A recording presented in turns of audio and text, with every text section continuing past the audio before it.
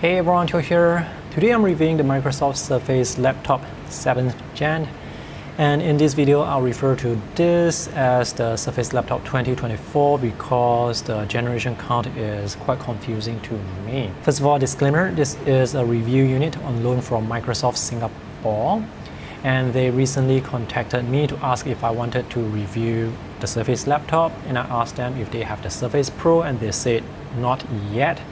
So I'll review the Surface Pro when they have that in stock here in Singapore. But first, let's look at the Surface Laptop. This review is from the perspective of a visual content creator. I do graphic design, draw, edits, photos and videos. And the most important thing you need to know about this laptop is this is not a gaming laptop and this is not a video editing laptop.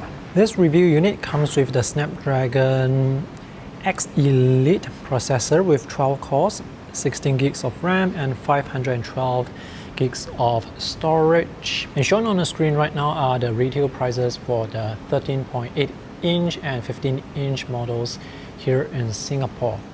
Now the US pricing, in my opinion, is actually much better. The Surface Laptop 2024 is now using the Snapdragon X Plus or X Elite processor, so it's no longer using the Intel processor. So during this Intel to ARM transitional period, not all graphic design apps can run natively yet. So for example, with the Adobe apps, Adobe Photoshop is available for installation, but Adobe Illustrator is not. Adobe Premiere Pro is the 2023 version, it's not the current 2024 version, and there is no After Effects. Lightroom is Lightroom Cloud, it's not classic Lightroom. There is Adobe Fresco and you can draw with Adobe Fresco. However, the touch screen on this laptop no longer supports the Microsoft Surface Pen. The Affinity Photo Publisher and Designer have been updated to run on ARM. Krita, Clip Studio, Mediabank Paint are still the x64 version. x64 just means the apps are designed for Intel processors. So for the x64 apps such as Krita, Mediabank Paint and Clip Studio, they have to run through emulation, and from what I can see, the performance is actually pretty smooth. However, when I tested some drivers from Huion, a company that makes pen tablets and pen displays, certain apps couldn't work with the pen. When I drew with the Huion pen tablet, the cursor would stop working and start working again, and this would happen several times. So I believe the Huion driver is not ARM compatible yet. I do not have the pen tablets from Wacom, XP Pen or other companies to test, so I cannot tell you whether their drivers or pens will work on this laptop with the Snapdragon processor. The main takeaway here is if you do not know whether the app you're using is available for ARM or whether the app can work well with emulation, then I don't think it's worth taking the risk of buying this laptop first to test, only to find out that the app or the software that you're using is actually not compatible with the Snapdragon processor. So right now I'm not sure if I can recommend this laptop for graphic design purposes unless you know for sure that the app you're using can work well. So if you use Affinity apps, then those apps work fine on this laptop. But if you have to use pen tablets or pen displays from Wacom, Huion, XP Pen, I would recommend you do some research on compatibility first. So if you are a graphic designer, artist, or visual content creator, those are some of the downsides, deal breakers, or limitations you should be aware of. Now, having said all that, as a non-gaming laptop, the Surface Laptop 2024 is fantastic.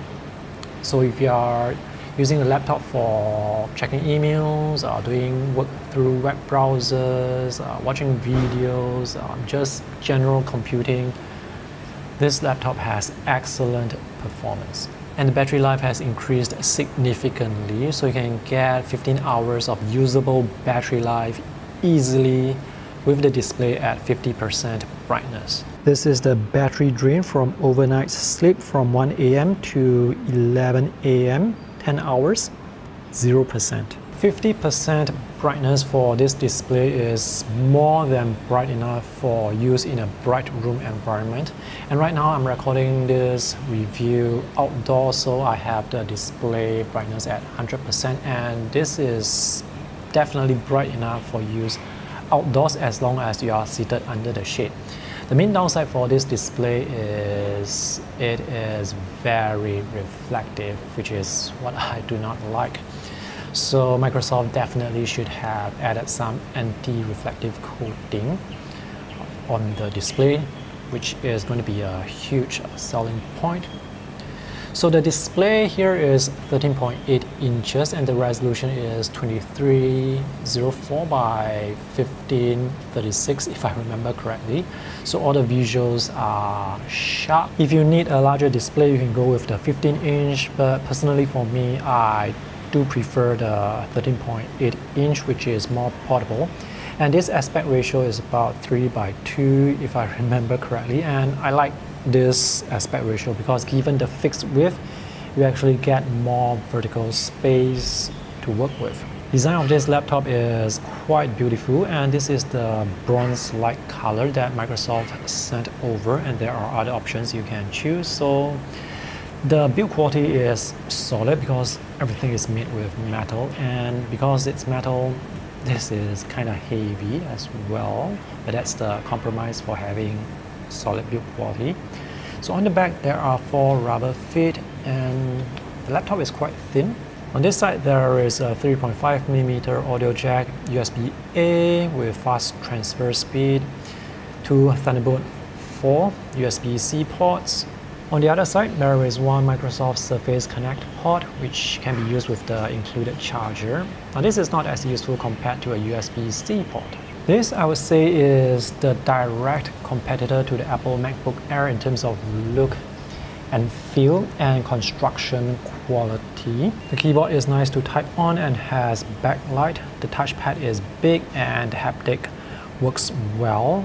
Oh, this laptop has several AI features, and there is a dedicated button for the Microsoft Copilot AI feature. But I did not test the AI features because I don't use them, so I cannot say much about them. This clean and simple design looks really good. I love the rounded corners, the edges are beveled, even the corners for the LCD is rounded. Bezels are quite thin, thinner at the sides, but thicker at the top and bottom. There is Windows Hello Face Unlock, which works fast and effectively. Even though this laptop is not a gaming laptop, it can be used to play some games as long as the game is compatible with the Snapdragon processor. I tested this laptop with Hades 2, which is a hack and slash dungeon crawling game, and it works fine.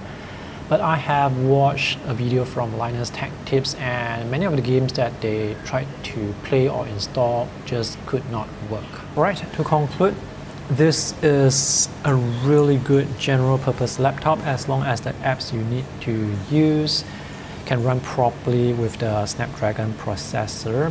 If you have to use specific apps, I would highly recommend you do some research on that app's compatibility with ARM or the Snapdragon processor, because as mentioned earlier, you do not want to buy a new laptop only to find out that the app you need to use does not work properly.